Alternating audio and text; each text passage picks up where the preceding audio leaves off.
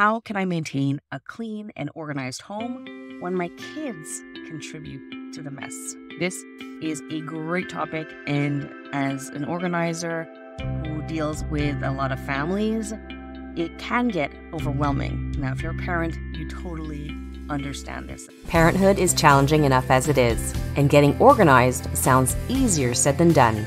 Now, combine these two together, and it's truly a balancing act that many of us struggle with day in, day out. If you're here, it's because you want to know how to get your life and home more organized and structured where the kids are involved too, so that parent life is a little easier and you can focus on what truly matters. Hey there, I'm Dianne 𝗥𝗲𝗃𝗏𝘀, owner and founder of One Tidy Place. I created this podcast because I know parents have their hands full. I know this because I have 3 kids of my own. Each week, we'll talk about all things organizing, teaching kids life skills, and contributing to the home, being on the same page with your partner, and raising your kids together while you tidy up, go out for a walk, or just need some real talk. I'm here for you. Thank you for tuning in. Are you ready? Let's do this. Hey there, welcome to another episode of Parenting Guide Organizing Habits Made Easy podcast. Now, if you're watching this on YouTube, this is a little bit of a different scene that you're seeing right here behind me, or in general, because I'm in my car.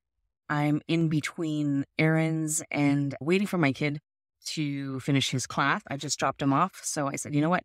Why not take advantage of this hour that I'm waiting here in the car to record a little video / podcast episode to get my stuff done at the same time instead of just playing my usual games that I play on my phone.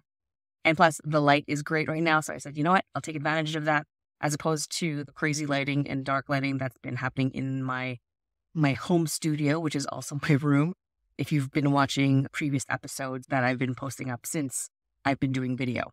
That being said, the topic we'll be tackling today is how can I maintain a clean and organized home when my kids contribute to the mess? This is a great topic, and as an organizer who deals with a lot of families, it can get overwhelming. Now, if you're a parent, you totally understand this, whether it's our kids and maybe our spouses, our partners, or maybe it's ourselves that's contributing to the mess. A mess is a mess. But the person who realizes that the place is a mess is usually the person who has less of a tolerance for the chaos and clutter and disorganization. So they tend to be the ones to do all the maintenance, the cleanups, the organizing, reorganizing, and the picking up of everything, right?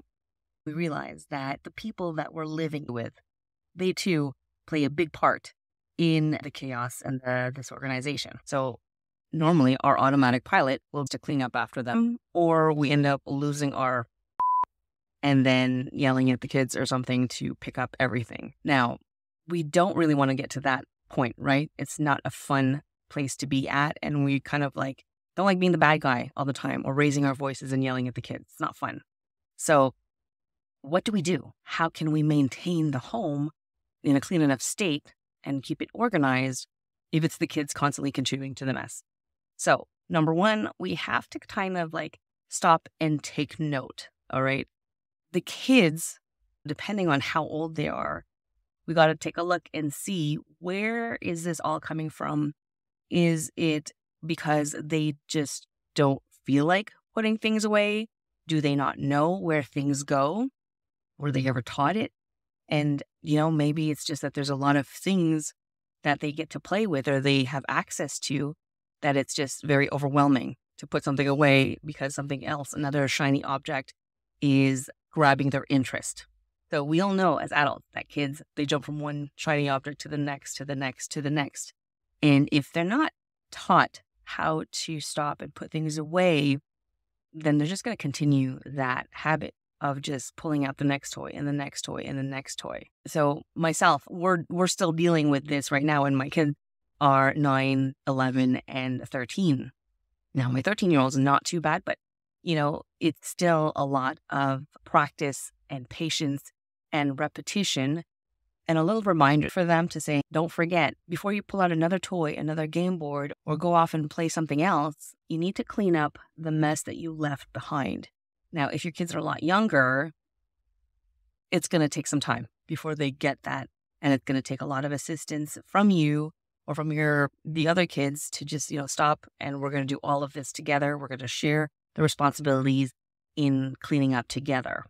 So if they haven't been taught how to put things away or where things go, that's where you come along, and where limiting the access of all the toys and all the books and all the games comes into play. And perhaps putting the things that they love to play with more at eye level and having less access to the things that might not be suitable for them, for their age group, and putting them a little bit higher, or putting them in another storage space if you have room in your house for that.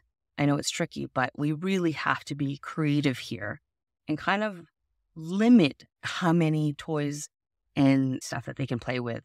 It doesn't even have to be toys. It could be also their clothing. We probably have to remind them that when you try something on, you got to hang it back or fold it back in your drawers, but don't just automatically leave it on the floor or dump it in the hamper because it's not really dirty. So check out what the source of the problem is. Is it too many toys? Is it a need for a reminder of how to put things away? Is it just maybe they don't have a space where they can really play, right? Where they can actually express and just play in that space. So might it be that you have to establish a play area if you don't have one yet. And organizing your toy room is key here. At one point, our whole house was the play area, and it was way too much. It was too overwhelming.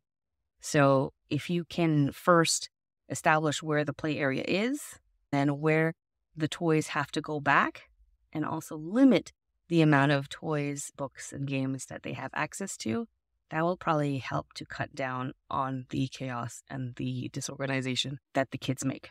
Next, now we talked about the source. The second thing you want to look at is to bring it up with them. Now I'm talking about school-age kids. I'm not talking about toddlers or anything, because forget that. There's like in one ear, out the other. Maybe they might understand. Maybe they'll forget the next day.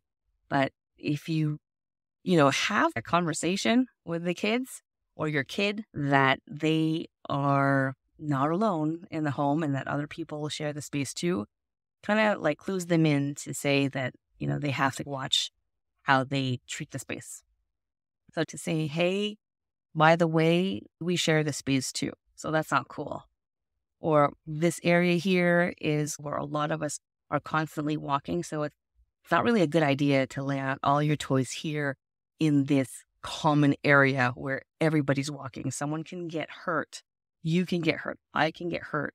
Or, the pieces might be kicked around because we're rushing from one space to the other, and we don't want to lose any of our toys, right? Or any of our pieces, because if we don't have all the pieces, we're going to have to get rid of the toy or the toys because there's missing pieces and parts. And it's no fun when parts are missing, right? We're going to have to get rid of it.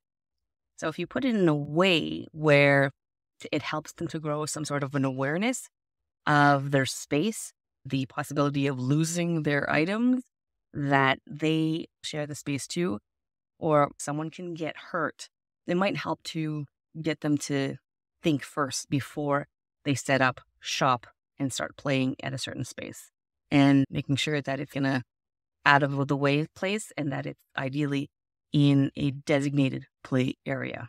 Now, the final thing I want to say about this is, I know this is probably a lot of things that I've covered, but maybe the one thing you want to do after the conversation with your kids or your child is to establish one rule that everyone sticks to. And the rule that I'm still working on and I completely love is you cannot play with another toy or something else, another game, or go play your video games without putting away the thing that you just played with, whether it's arts and crafts or reading a book or drawing. All those things have to be put away before you can move on to the next activity. So if that rule can be established for everyone, and I'm talking about the adults too, we do things in the house too, we're on our computers or reading a book or we're working on a project, maybe if we practice what we're preaching to the kids, that they will follow suit. So I hope this episode was helpful to you, or you got some sort of a reminder of like, yeah, I gotta tackle this with my kids too. I hope it helps, and I hope it brings you guys a lot more peace and less chaos in the house. So where do we go from here?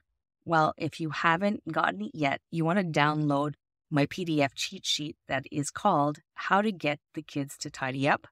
Go to the show notes of this episode or head to diannejimenez.com/tidy up. I can't wait for you to get your hands on it and try it out at home. And I'm excited to see where this all takes you. So I leave you now, and I wish you and yours a great day, and I will see you next time. Bye-bye.